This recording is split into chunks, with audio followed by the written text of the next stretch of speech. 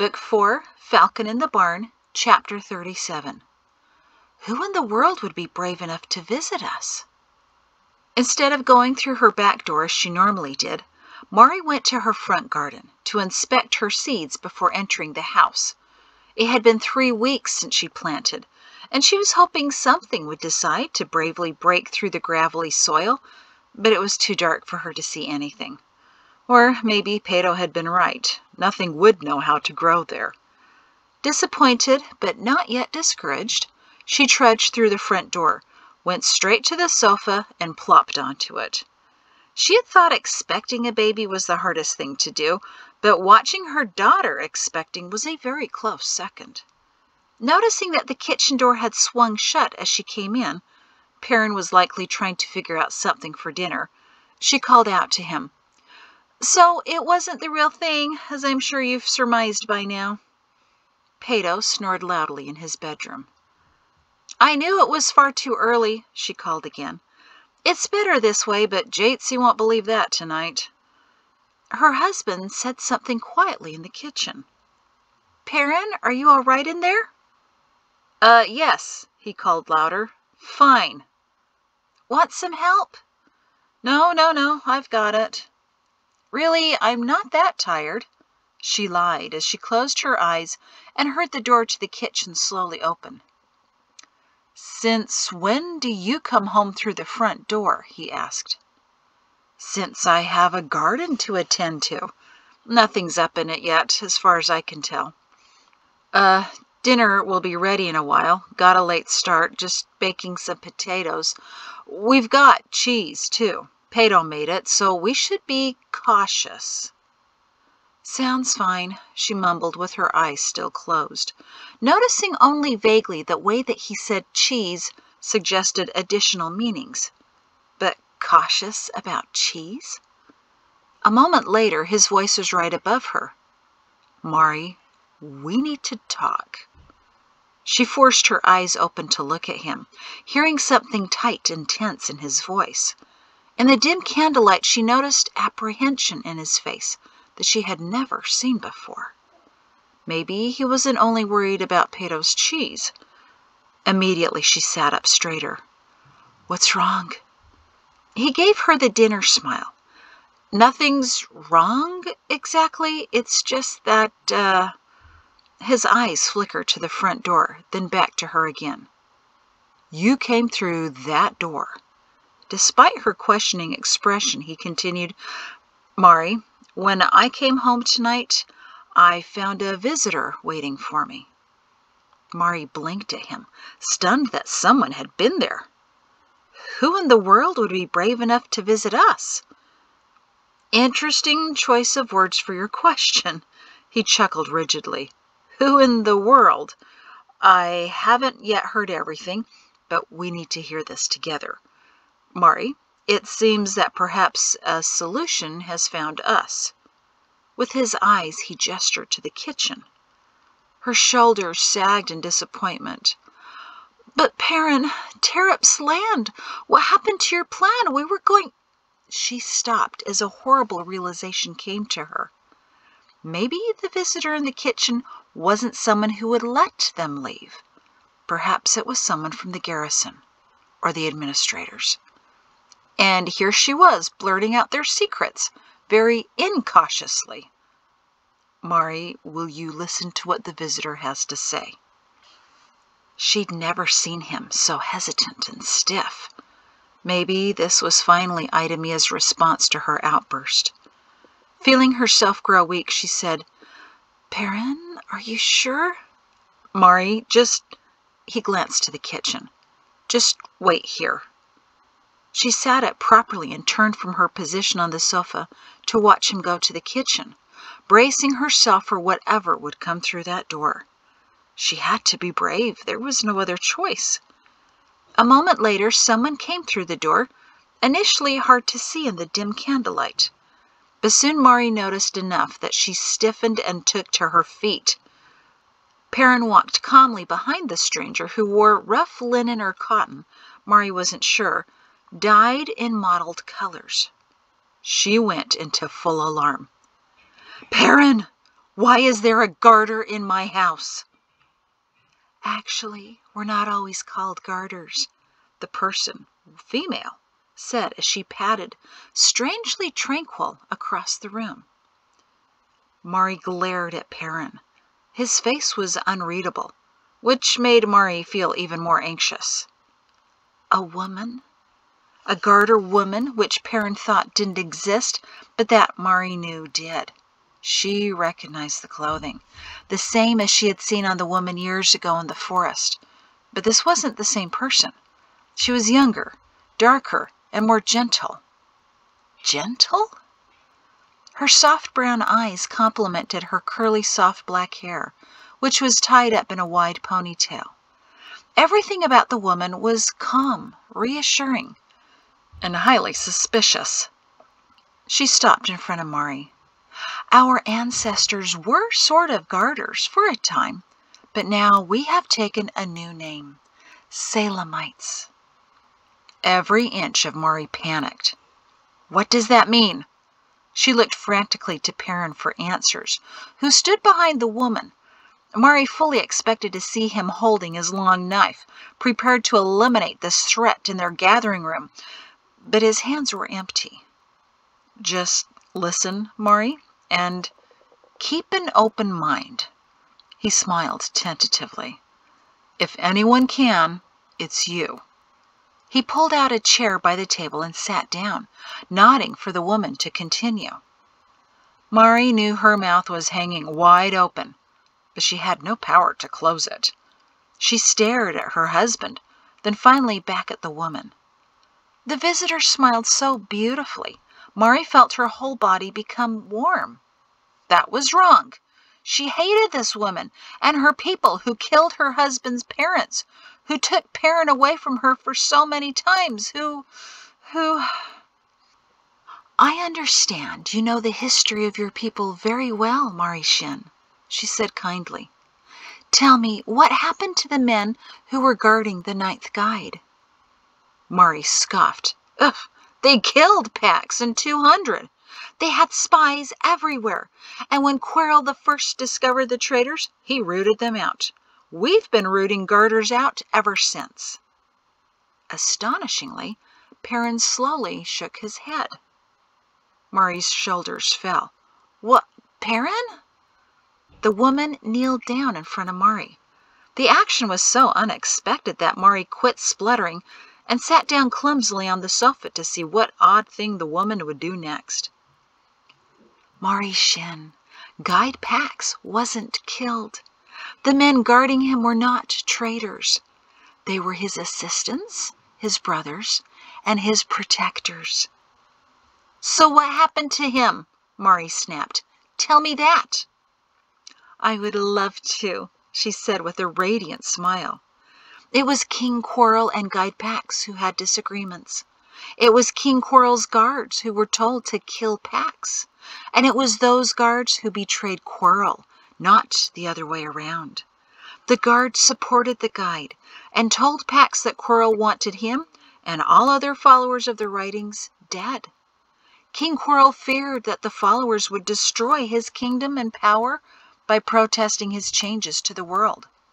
Pax recognized much could be resolved in letting Quirrell believe he was successful. So Pax and the guards went into the forest toward Mount Deceit, just as Quirrell wanted. They found a route past Moorland to a new land. The guards then left Pax and a few of his men, returned to Moorland, killed a deer in the forest, bloodied their cloaks and hands, and allowed themselves to be captured."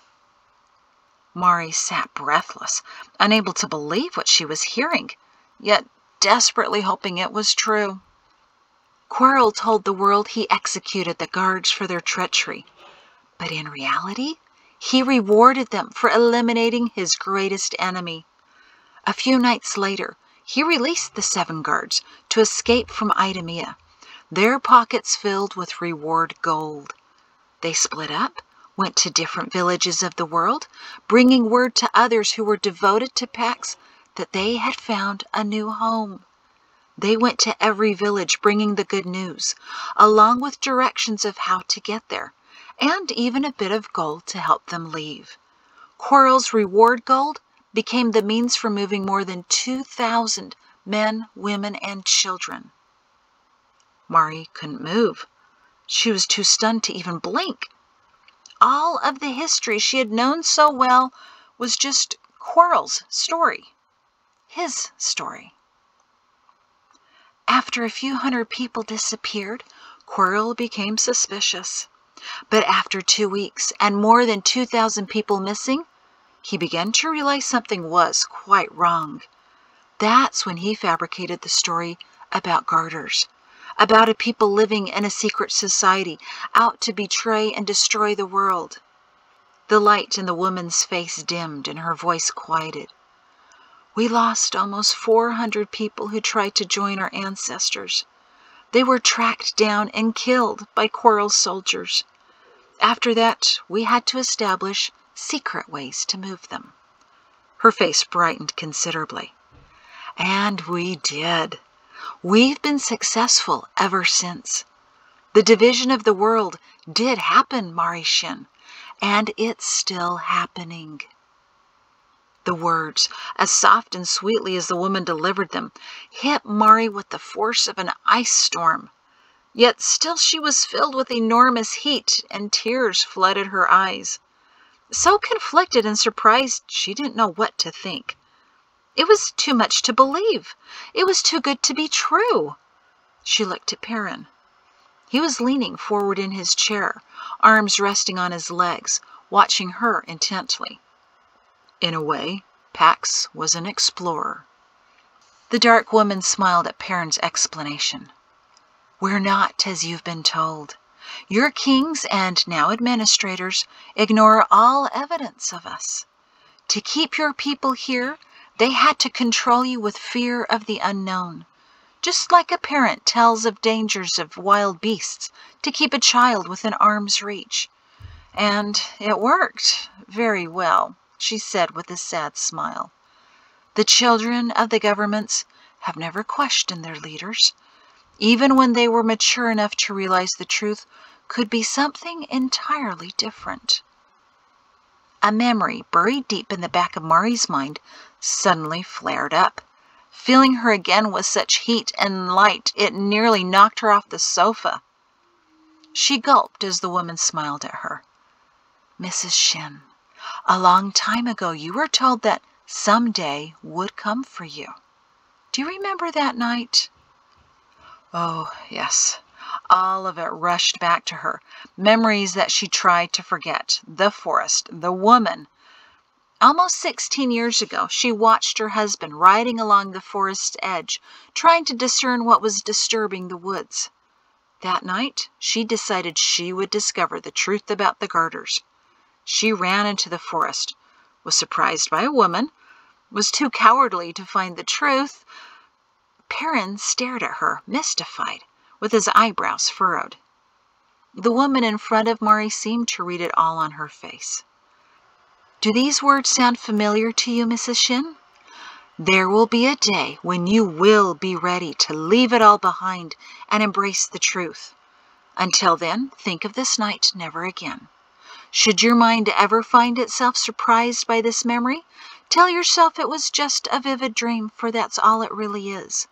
You can practice looking at the world in different ways, preparing your mind to realize you know really nothing at all, looking at the sky and realizing it changes minute by second. But until that someday comes, nothing will ever quite make sense. That's all right.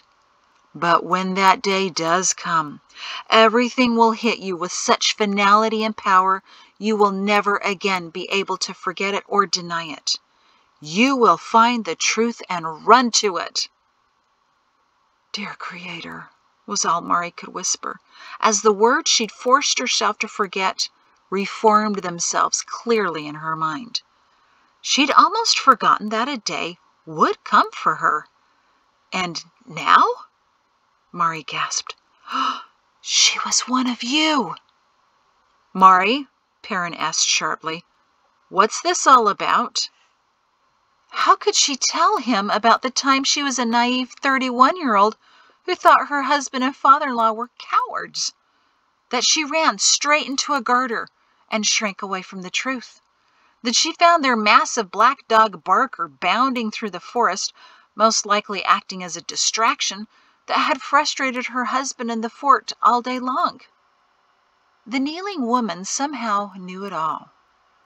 It means, Mr. Shin, that your wife is ready to hear the truth, and whatever it is, and wherever it is, she'll accept it. I will, Mari breathed, but this is all so unbelievable. Tell me a truth, Perrin demanded, his squint becoming cynical. Gladly. So well have your administrators poisoned your minds against us that rarely has anyone set foot on your mountains beyond your forest. We know, we watch, we always have. We were always ready to welcome your people, but the lies were so readily accepted that no truth could enter your imagination. She leaned closer to Mari.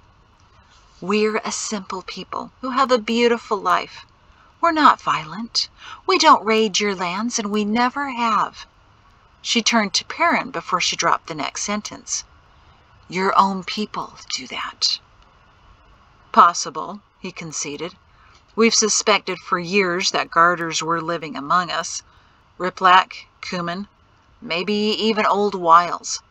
But I imagine it's more widespread than I had suspected. The woman nodded grimly. It is. The garters have always been a secret group, but secret among your own citizens. An army needs an enemy, correct? The kings knew it, and so do the administrators. If you don't have an enemy to fight, you begin to fight among yourselves. I believe you've seen that in the past year, ever since you eliminated the garters in Moorland. Perrin let out a low whistle. Yes, we have. With the land grab. You say the administrators know. Who? How many? Unsure, she shook her head. If we knew, we could have much more success in exposing them. But we suspect at the very top, it's a very small number. Maybe just a couple. Maybe just Nico Mal, Perrin said darkly. The woman shrugged.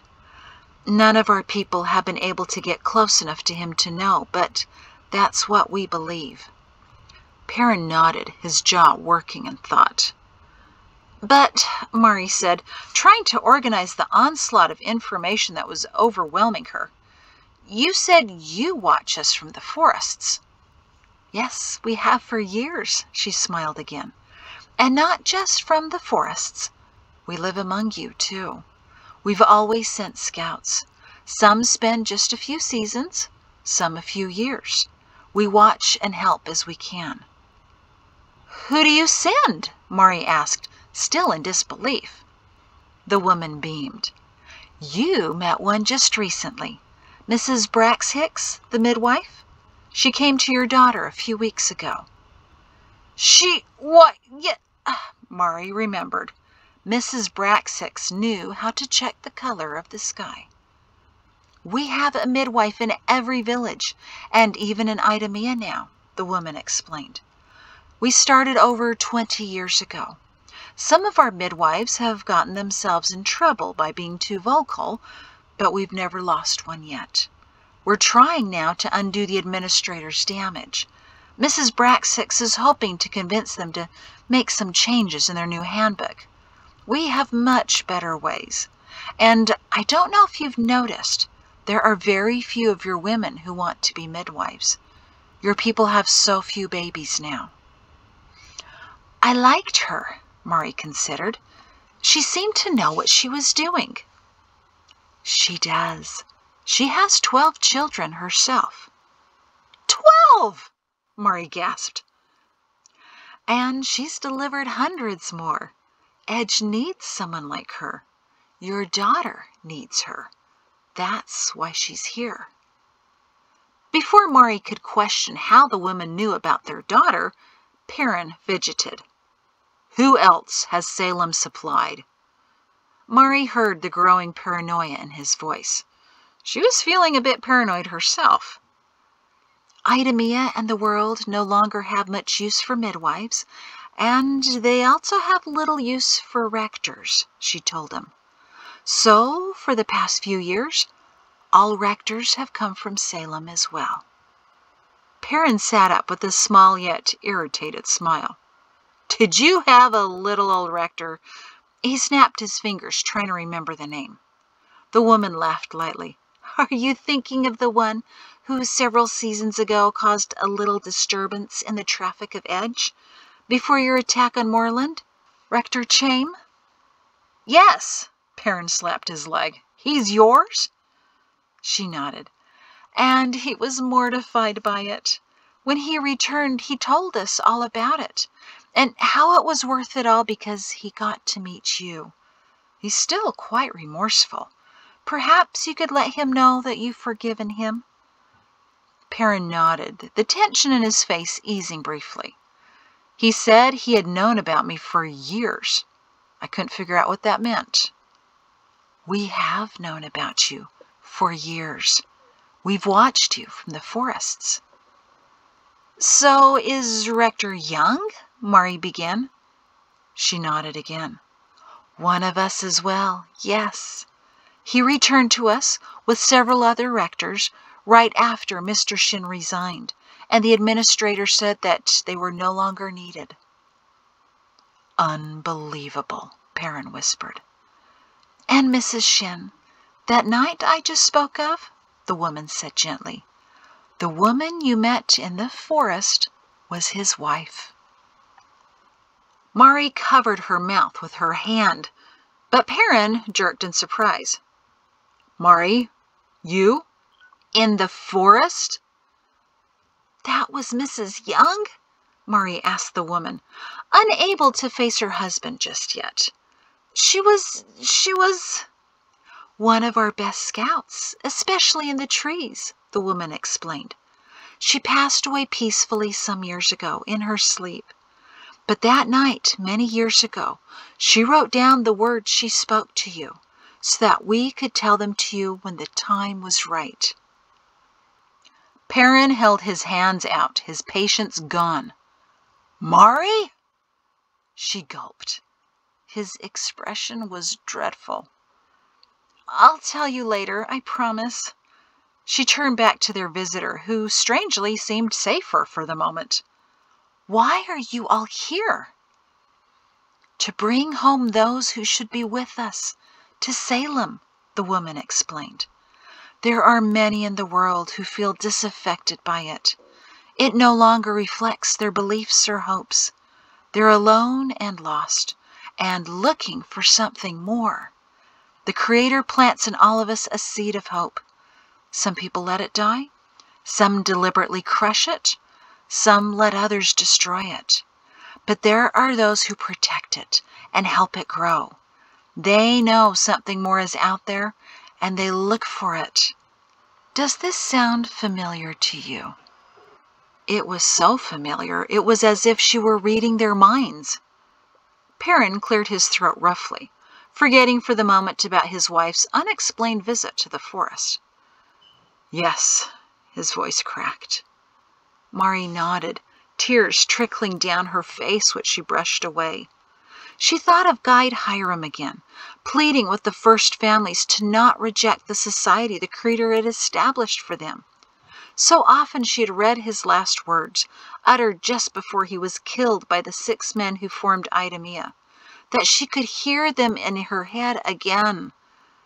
But instead of feeling sorrow for a lost way of living, she felt, we have what you're looking for in Salem, the woman promised.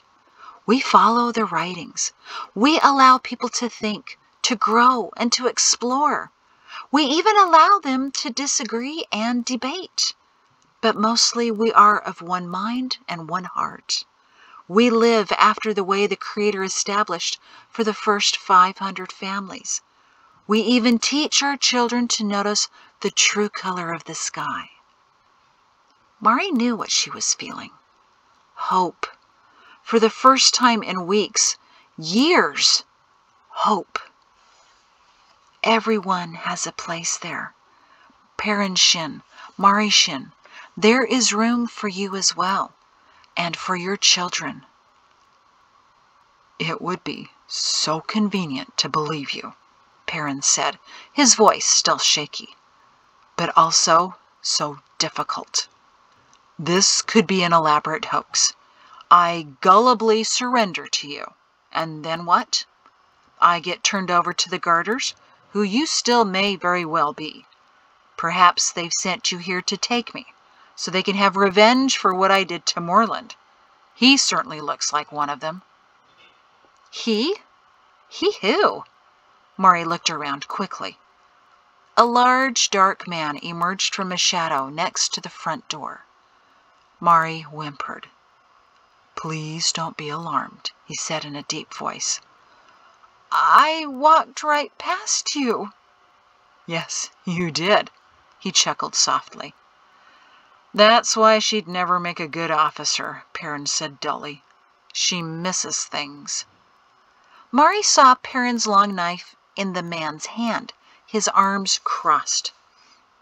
He unfolded them. Would it make it easier to believe me if I were no longer holding this? He held up the knife.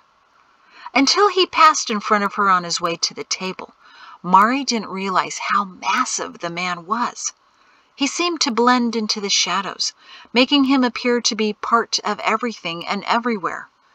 She tried to stifle another whimper. The man stopped and looked at her kindly. His dark face was far more pleasant than she expected. You don't need to fear me. If I really wanted to kill you, I could have done it a while ago. Besides, I never kill anyone unless I have to. I usually try only to give people something to remember me by. He turned to Perrin. I always thought that was excellent advice.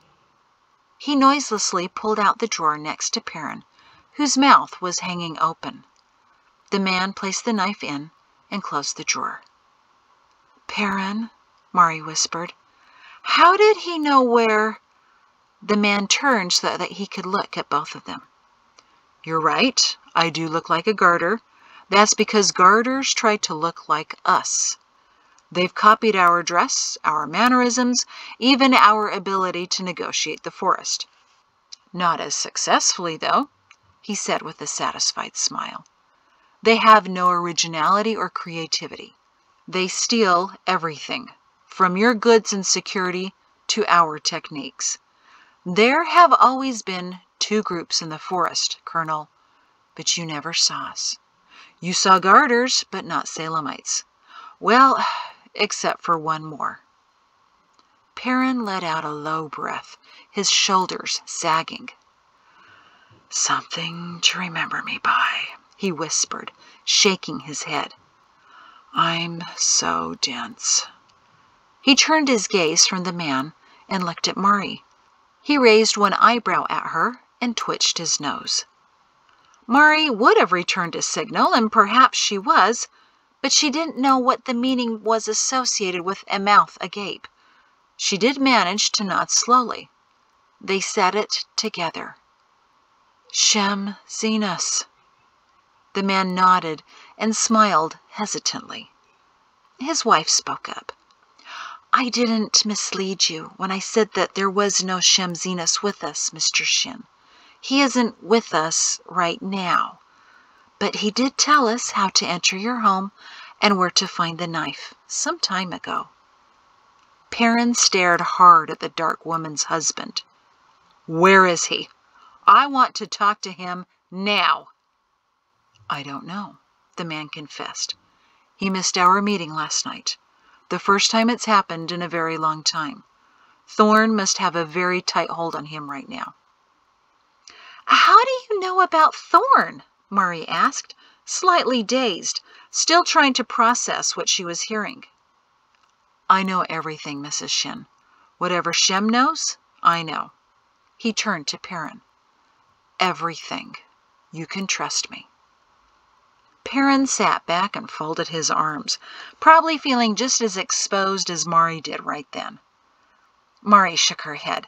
So when Shem went on leave, he didn't go to Flax?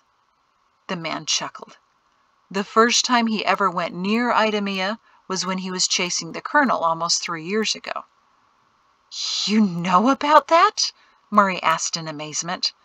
Oh, wait, you know everything. She put her hands to her head to rub her temples, as if that might put all that she heard in some kind of order. Perrin stared at the large man, trying to understand just what all of this meant.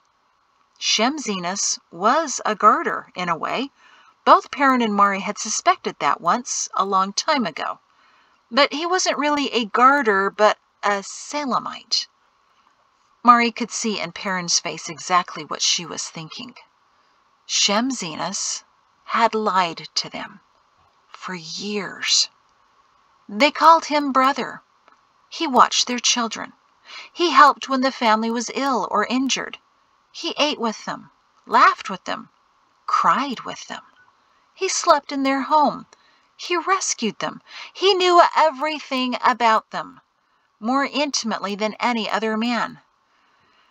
And they obviously knew nothing about him. Mari was wondering how to feel about him when she heard the woman speaking again. My husband doesn't know everything, she said worriedly. He doesn't know where Shem's been the past 3 weeks. The man shrugged. But he's back, I'm sure of it. He is, Perrin said, sounding surprised to be volunteering that information. He stood up next to the large man. Perrin probably could take him, Murray decided. Perrin was likely evaluating that scenario too. Maybe if he surprised him, and the man was wounded, and blindfolded, and tied to a large rock. Look, Perrin said, you tell me I can trust you, but I have no reason to. Until I speak to Shem, I'm going to find it very difficult to trust anyone, especially Shem. But I can read his eyes, I think, he added quietly. The man put a sympathetic hand on Perrin's shoulder. I wish we had that kind of time, but Mr. Shin, we don't. Your family is in danger right now. We need to get you out and to safety. Out? Where? Murray asked. We'll take you to Salem tomorrow night. Mari was glad she was sitting down because her ability to hold herself up was gone. Perrin was already shaking his head. Tomorrow? No, absolutely not. I told your wife I would consider this. We need time to think, to weigh the decision. Now the man was shaking his head. You have no time for... How do you know? Perrin bellowed. What do you know?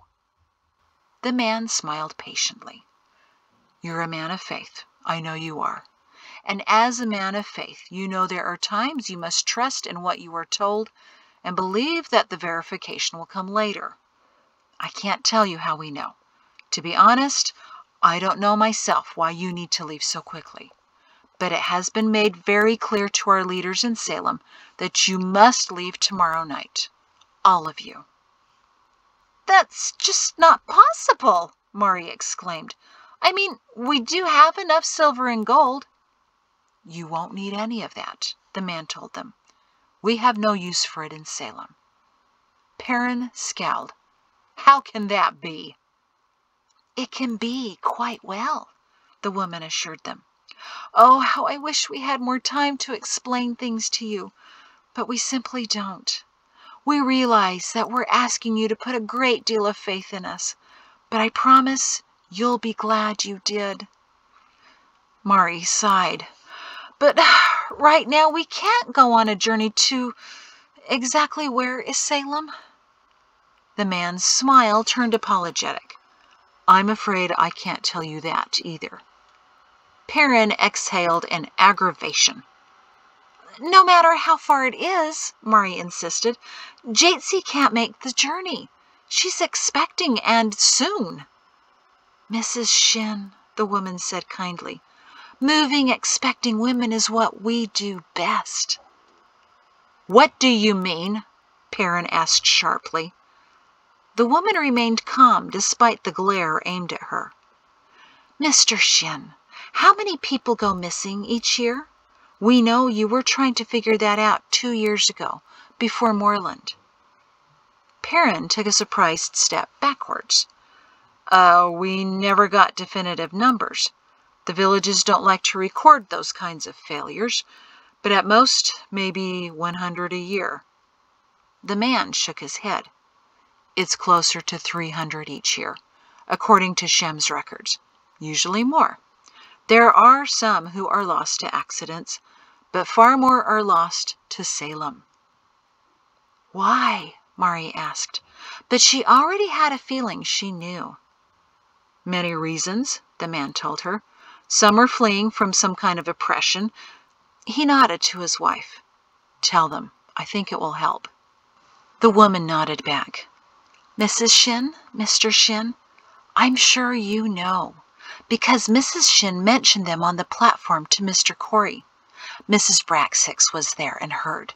She added an explanation. King Quarrel I had servants, right? Perrin slowly sat down. How do you know about... Those servants were held in the compound of the mansion during the Great War, the woman said. And after the war, they were told that the world outside was a dangerous, lawless place. Mari stared at the woman, fascinated. For 3 generations, the Quarrels held those servants, trapped as slaves. Her voice grew husky, and she cleared her throat. Until one day a general named Per Shin decided to undo that terrible wrong. High General Shin freed those 33 servants, sent them to Winds, and made sure they had a new life of freedom. Yes, he did, Perrin whispered. The woman smiled as a tear trickled down her face. I am one of their great-granddaughters. Perrin covered his mouth with his hand. I tried looking once for your ancestors. His muffled voice trailed off. Mari felt a tear slide down her face, too. Thank you, the woman beamed. But my ancestors left only 2 years after they settled in Winds. Salemites came for them and took them away for a real life of freedom. As they had children, they told them the story, and each one of us, as we grew old enough, vowed we would do what we could to finally free Per Shin's descendants. Perrin Shin, I've been waiting many years to fulfill my family's vow to free you. He was speechless. So was Mari. The woman looked at her husband and smiled.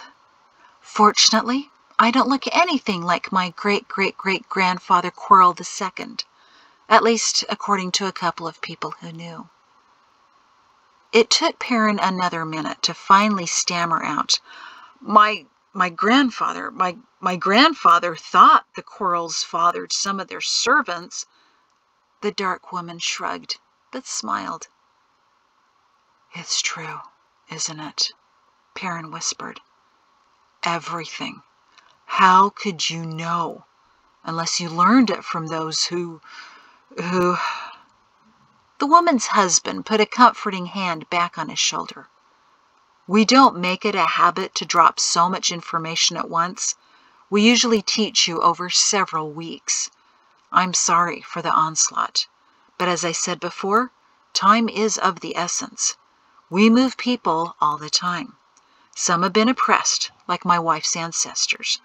Others are being threatened by the administrators, but many others are just looking for a better life, or are in danger of being sent to Idemia. Sent to Idemia? Mari wondered. Then she remembered what the woman said about moving expecting women. Because they're expecting a 3rd baby? Perrin's gaze shifted to the floor, and his fingers pinched the bridge of his nose. This was a new movement for him, and Mari didn't know what to make of it. Yes, the woman said. Mrs. Shin, it's not by accident that many of the midwives in the world are now from Salem.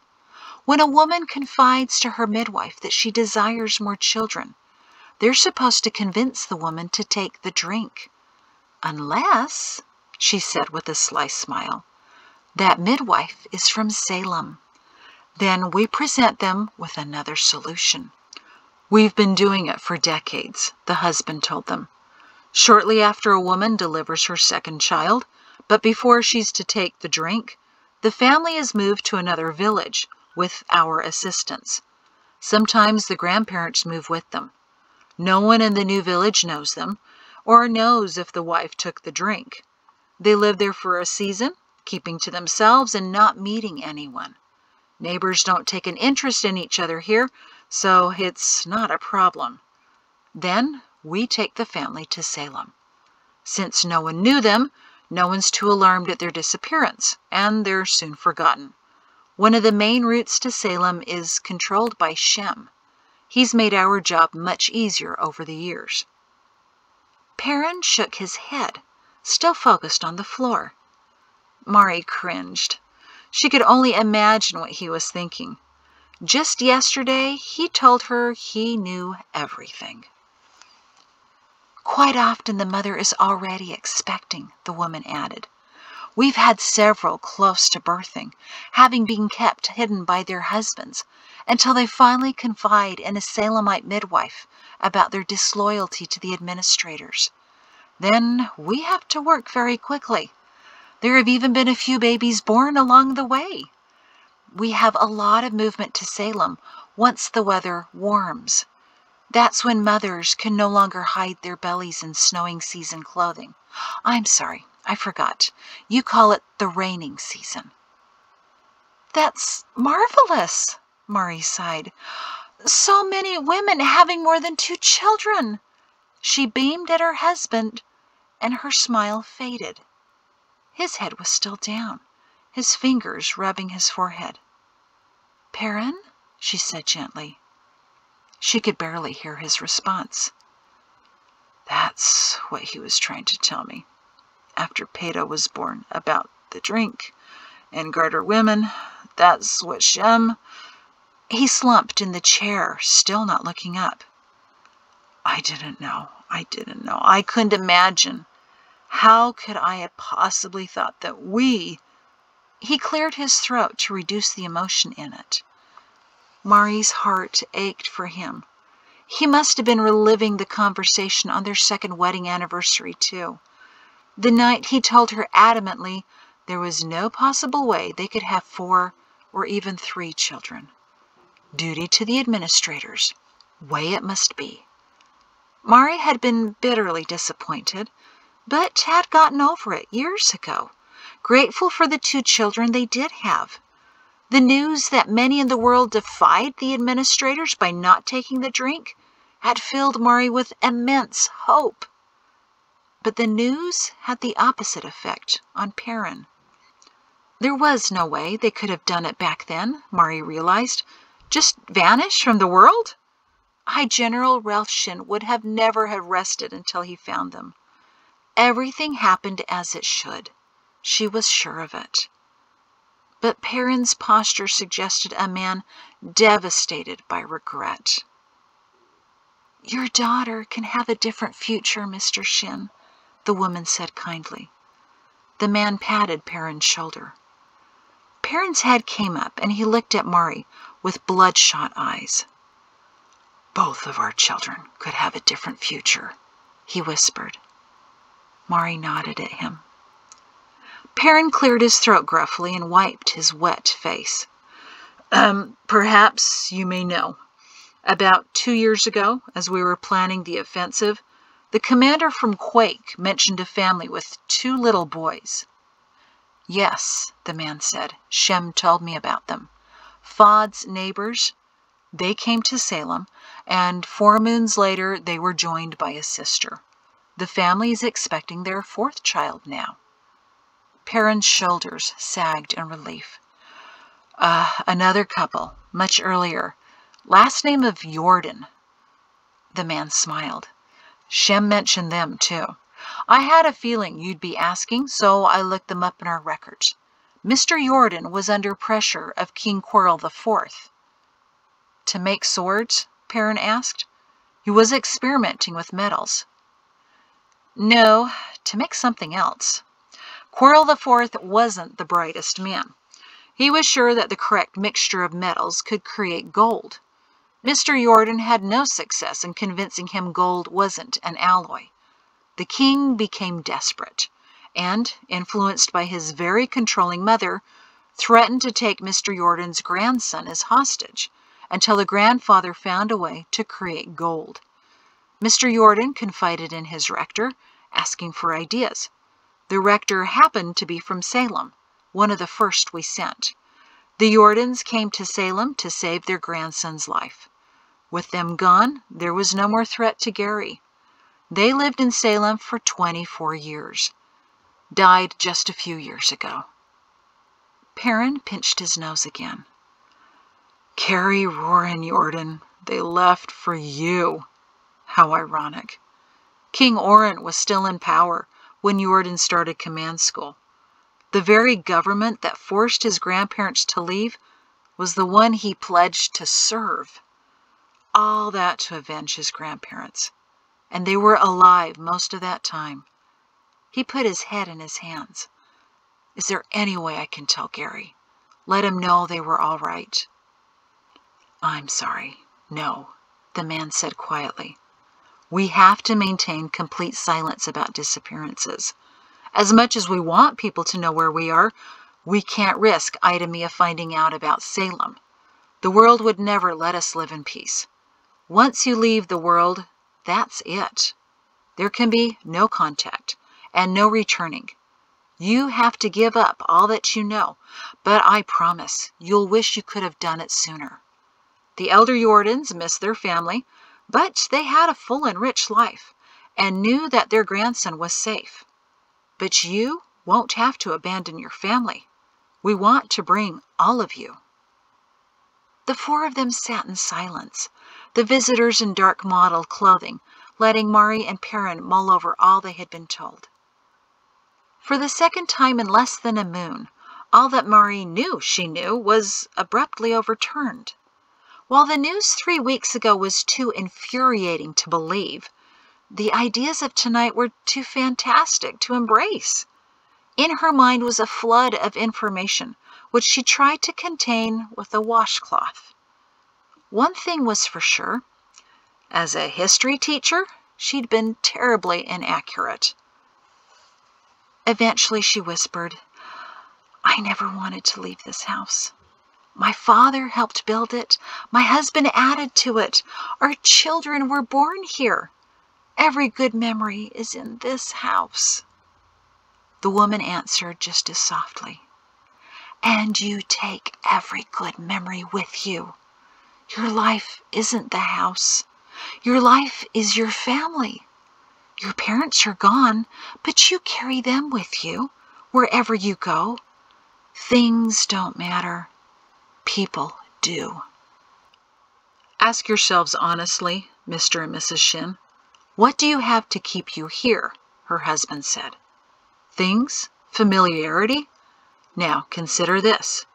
What do you have to gain by leaving? What kind of future could your children have? Mr. Shin, you seem to be interested in explorers. Come on the greatest exploration of all. Come find a new life. Mari smiled dimly. We were just planning to find Terrap's ruins. Mrs. Shin, he grinned, we can give you a fully guided tour of Terrap's ruins. We send tour groups there every year. Mari didn't know how much more she could take that night. Please consider what we've said, the woman said. I assure you that what we have in Salem is what you've always looked for. We know about your family and have for years.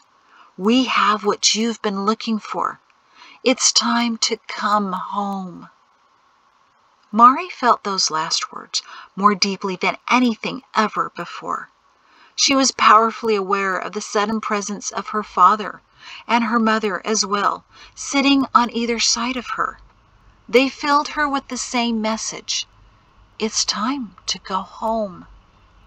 The emotion overwhelmed her.